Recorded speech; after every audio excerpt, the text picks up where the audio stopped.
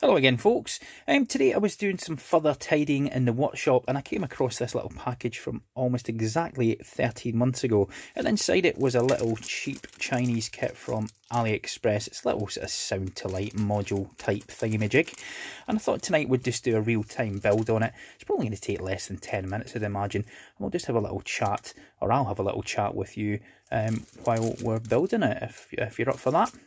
So yeah, let's crack on. So, if you've been looking on my About page or the community page on my channel, you will see up a little poll the other evening. Let's say I'm back making videos now, and I just put some options up there, essentially what you'd like to see more of.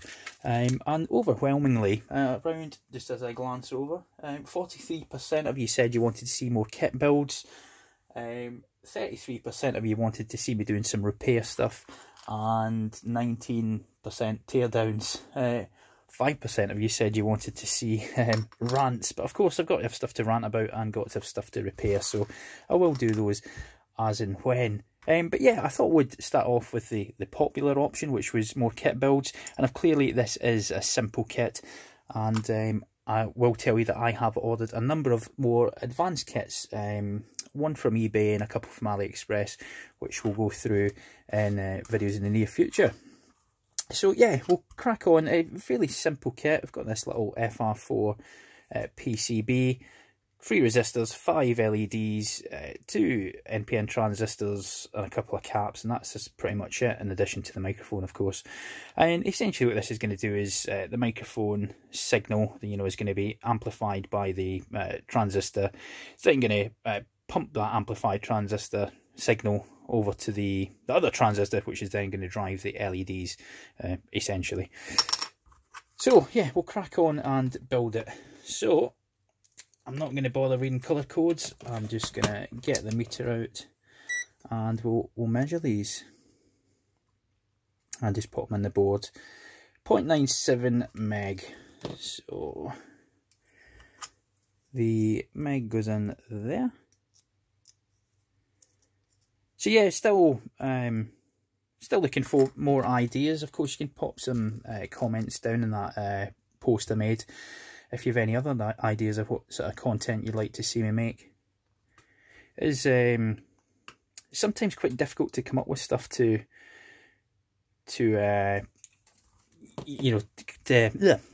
put your teeth back in, Chris. Sometimes it's quite difficult to come up with ideas yourself.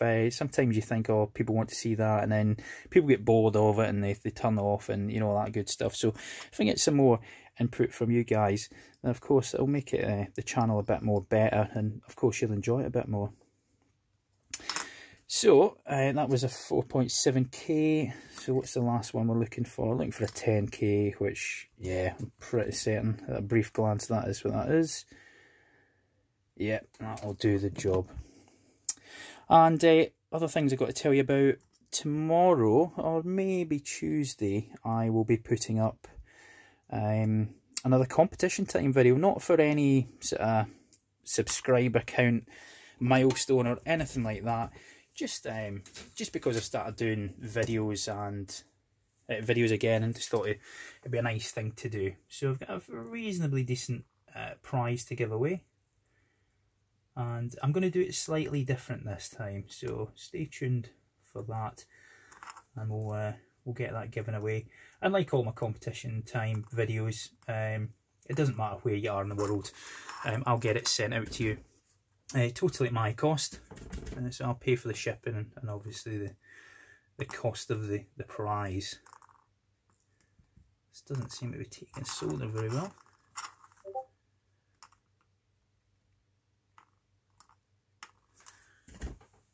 Right, get that out of the way.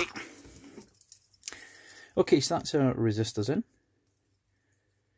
There's no voltage marked on this, but I had a brief look online. Looks around sort of 3 to 4.5 volts is the sort of recommended voltage for this kit. And of course, like most of these kits, they're super cheap. This probably cost around $1, including delivery from China. And they're ideal little kits. Things like this, these simple kits, they're ideal for getting the kids involved, or if you're a science teacher or something like that, you know, these can be purchased easily within a school budget to, you know, get the kids interested and all that sort of good stuff. Right, so next I think we'll do the LEDs. The cathode's got the flat edge, and the flat edge is marked on here, so we'll just pop these in like so. Just bend the leads out slightly. Excuse me.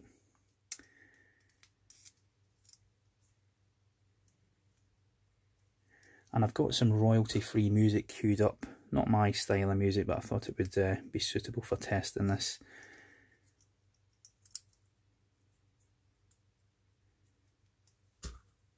Nearly there.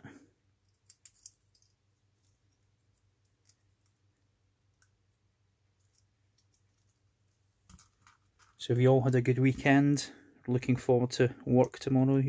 Tomorrow for those of you that are going to work. I know I'm certainly not. Right. Okay. So we'll do a usual trick with the LEDs, and that's to solder one lead. I should really have cleaned this. I don't know if it's because it's been lying around for so long, but it's really not wanting to take solder that well. Yeah, sorry, we'll solder one lead and then reflow it to make sure it's sitting nice and flush to the board.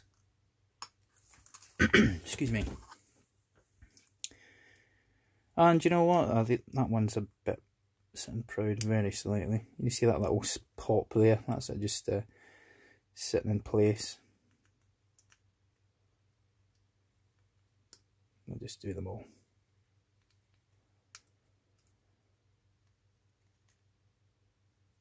And there we go. And then we'll do the other sides of them.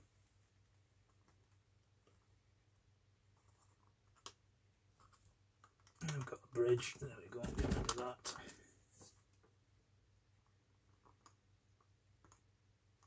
And we've got another bridge. This is really not going well.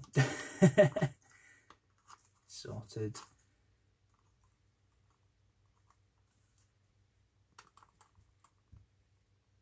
I should really stick this down. I grab a set of helping hands or something.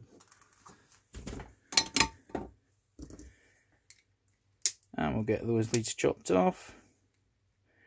Like I say in all my videos, or a lot of my videos, just make sure you're wearing glasses or safety glasses when you're doing this, because you don't want one of these leads, as you can hear them ricocheting around the workbench. You don't want one of these getting stuck into your eyeball, because you only get one pair of eyes. Right, next we'll stick in the transistors, 9014s. Get that on shot. One like that. And the silk screen, of course, shows the orientation.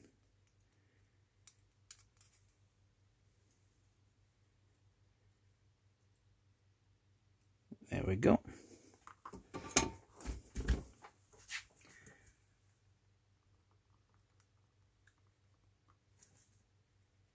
And again, I feel like I'm repeating myself, but always try to alternate where you can the leads. Like, don't do all three leads on the one component if you're soldering multiple semiconductors, because it can be quite easy to overheat them and damage them. So if you just alternate each side, it gives the component a chance to sort of cool down, if you like, and reduces the risk of you damaging the component.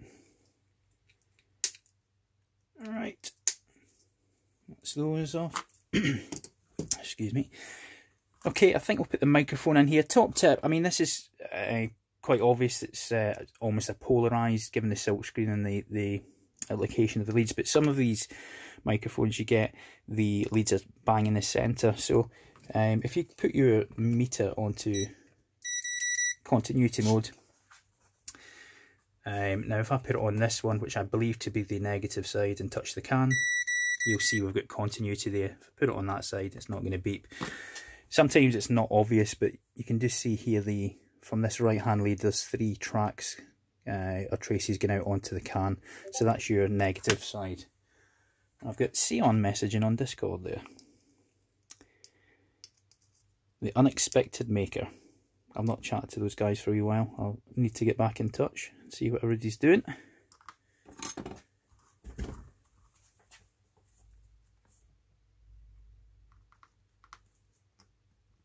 Okay, that's one side. And t'other. So the only thing remaining is the two capacitors.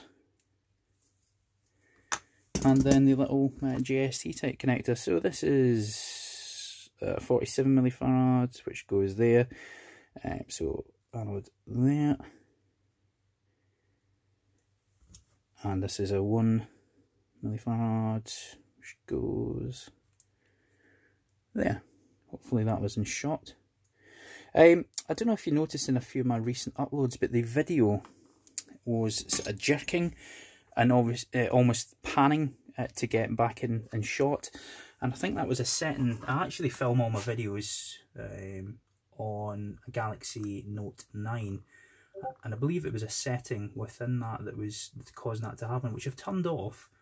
So hopefully the video quality is slightly better than it has been. Come on. There we go. Let me just check that. Just going to check that for shot there, because I'm not convinced it's it. That's fine.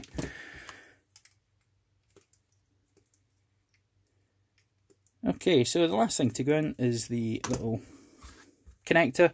Again, just to check polarity of these, I always just plug it in, you know, roughly the way it's going to go. Check the silk screen, and I can see that the connector goes that way around, which is actually quite close to the microphone, but you know what, I don't mind.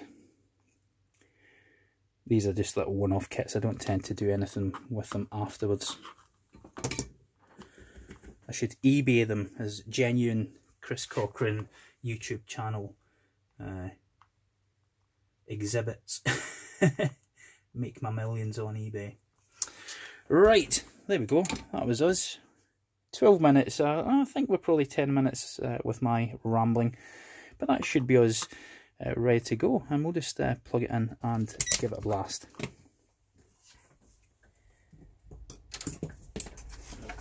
Turn the iron off. I left my iron on all night the other day, which is really strange of me. I'm quite OCD about that, but yeah, I left it on all night, so it didn't heat the workshop up too much. I suppose it would have done if it had gone on fire, but there we go. Right, set to 3.5 volts. Let's turn it on. And as you can see, as I start talking, it is flashing. I don't know how sensitive it is. There is a bit of noise in the background, but you can see it is actually flashing. So let's try it on try turning on some royalty-free music and see how that goes.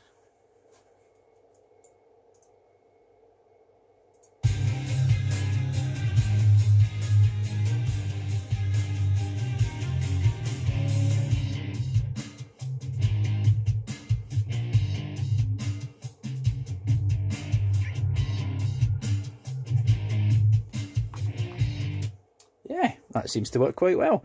Yeah, nice, easy, simple kit. Let's say about a 10-minute build, and let's say an ideal little kit for the kids of that to get involved with, and yeah, get involved with. You know, it's a nice little introduction kit, reasonably simple and quick to build. And you know, at the end of it, they'll have something that they can you know, be proud of. No, not be proud of, but they can see that they've accomplished something. And I suppose, let me just see. Don't want that one. Let's drag that down to 2. Well, that's set at 2 volts. It's running quite well on 2 volts. In fact, it's probably working better at 2 volts. Just using my voice, you can see it's actually working. The camera unusually is making it look dimmer than it actually is in real life. I don't know why that is. Maybe the exposure setting or something. But the point I was trying to get there was that you know, if your kids do get involved and make something like this, of course you could run this off a little you know, battery pack, and you could take it into school as a show and tell, and you know, show the classmates what they've been doing at the weekend, because I don't imagine there's many kids are soldering up kits and getting involved in electronics at, you know, sort of a young age these days. So there we go. I shall refrain from rambling any further. Thanks very much for watching. If you enjoyed the video, of course, give me the thumbs up. If you thought it was a load of rubbish, give me the thumbs down. As I've said in all my videos, any interaction I get from you guys is brilliant. YouTube like to see interaction. It helps push the channel up the rankings and get more views and all that good stuff, and you know, that's always a good thing for me. So yeah, thanks very much for watching. If you haven't already done so and you'd like to do so, click on my fat head down here. I'll stick maybe 1 or 2 videos up here for you to look at if you're new to my channel. And yeah, as always, take care of yourselves and all the best.